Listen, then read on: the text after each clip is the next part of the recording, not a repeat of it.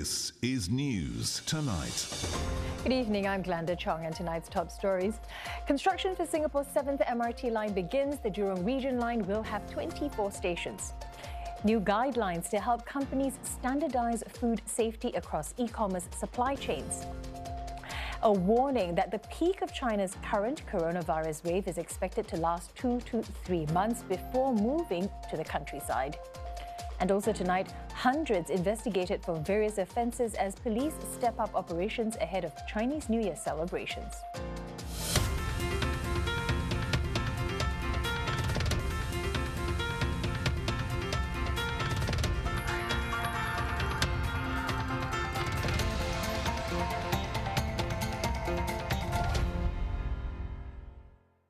Demolition and upgrades are slated for existing structures at 3 busy interchanges as the Land Transport Authority begins the above-ground construction of the Jurong Region line.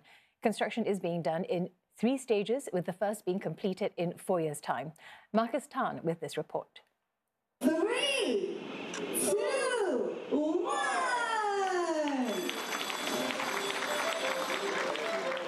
12,000 viaduct pieces like these will be supporting the rails across all 3 phases. But work on the above-ground portion of the line began 3 years ago to ensure that the foundations are stable.